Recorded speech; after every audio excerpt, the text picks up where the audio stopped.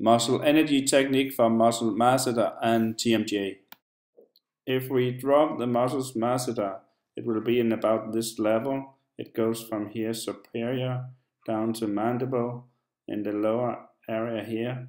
The patient can bite a little bit together and I can find its forward limit. And what I have to do is that I have to palpate from inside. So therefore I have to palpate through her mouth, and there's a small ligament here in the front, and I have to go behind it and palpate there. When the muscle is hypertonic, it means that the patient has difficulty by opening her mouth up because the muscle is too tight and short. Then I have to find the muscle barrier, and the barrier exists when the patient opens up her mouth. Then I beg the patient slightly to close her mouth until I can feel that the muscle contracts. I can feel the contraction with my finger that is palpated inside her mouth. And in this position, I keep the mouth blocked so there will be no movement.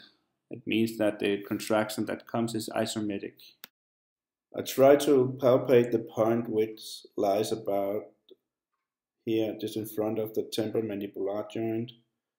The TMJ is about here, and I palpate about this level. With my middle finger at the upper teeth and my thumb in the lower teeth, and my index finger is below, holding the jaw. Then I can control the jaw movement by pressing with my thumb and pull up with my index finger. I palpate the muscle from inside and feel the barrier with my right index finger. Then I find the barrier by pressing with my thumb and pull with my index finger until I can feel the muscle is just about to tighten. I palpate all the time the muscle is in the barrier, and I can feel it with my right index finger. I ask the patient to bite a little bit together, and I block the bite. And I must always feel the contraction of the muscle's masseter. The patient contracts for 7 seconds and take a deep inspiration. And expiration, we open up further the joint to maximum. Still, I palpate with my right index finger to find a new barrier.